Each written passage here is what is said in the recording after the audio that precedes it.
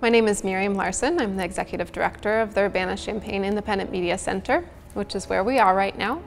And the Urbana-Champaign Independent Media Center has been closed for the last several months at this point.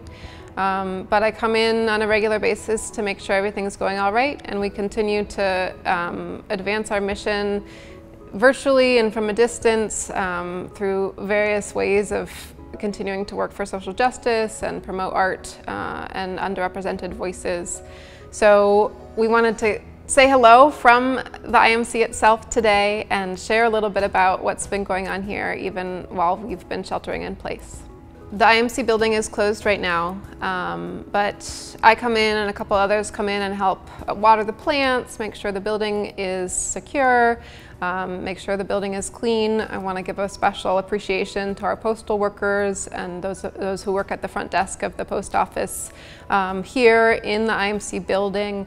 I'm really grateful for their frontline work, and they are essential workers helping us to receive and be able to send mail even amidst a pandemic.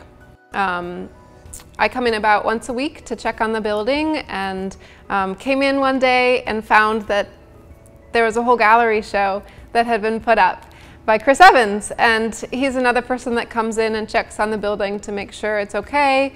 And he had spent some time, unbeknownst to anyone, putting up a gallery show. Right before the pandemic, I had been working on lining up a Boneyard Arts show. It would have been the first gallery show for me as an executive director.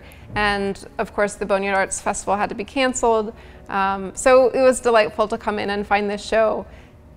This is called Scenes of Downtown, and we're going to walk you through it a little bit. You'll notice familiar places, and as someone who's lived in Champaign-Urbana, it really brings me back to those places where we could be all together.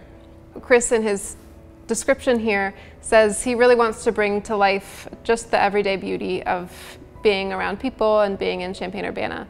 So I hope you'll enjoy it as we take a walk around. Please stay safe.